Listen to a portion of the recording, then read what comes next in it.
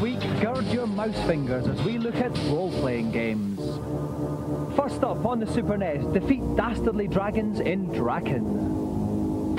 On first playing Drakkhen, it didn't take me long to discover that the plot is so linear that I wouldn't be surprised if British Rail had a hand in the design. At times the animation really isn't as smooth as it could be. I spent a very long time trying to fight what I thought was a blob of jelly. I think it turned out to be a plague of rats in the end.